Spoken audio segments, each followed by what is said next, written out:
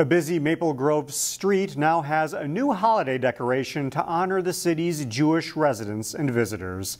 Chabad of Maple Grove teamed up with city officials and the Arbor Lakes shopping center to have this 9-foot menorah placed on the corner of Main Street and Arbor Lakes Parkway. Every single night we add one additional light until the climax we get to 8.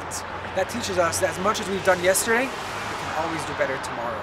The menorah will sit prominently on the plaza outside of Three Squares restaurant until Hanukkah is over on Monday, December 6th. Find more local news stories at ccxmedia.org and follow us on social media.